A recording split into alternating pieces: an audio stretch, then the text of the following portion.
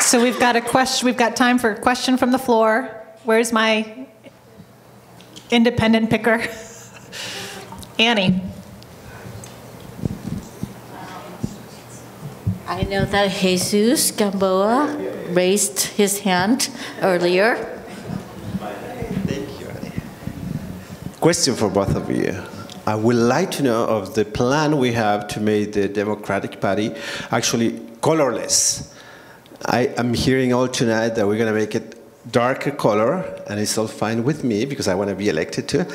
But I want to know how we're going to make it colorless, and that will include genderless, but mainly colorless. How we're going to include all our skin colors into the new Democratic Party.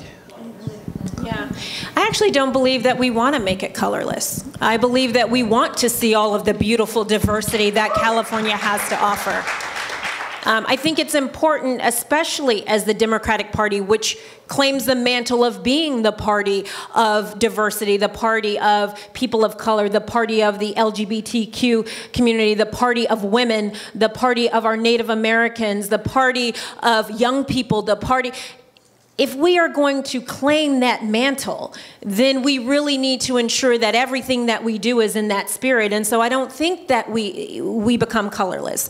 I think that we embrace that diversity and we showcase that in everything that we do. Every single aspect of this party should look like California. And so ensuring that we have all of the beautiful colors and all of the beautiful genders and all of the beautiful diversity that makes California great is incredibly important. And as the next chair of this party, you can ensure that my administration, that this party at every single level will look like the beautiful state of California.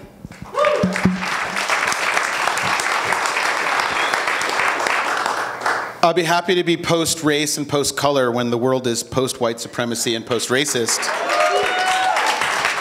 In the meantime, it's got to be about not just representation, but also like really putting our resources and our shoe leather where our mouth is, and confronting the structures that uphold white supremacy in this country and in this state. So we do that, and we whip racism. Then we can talk about being post-color.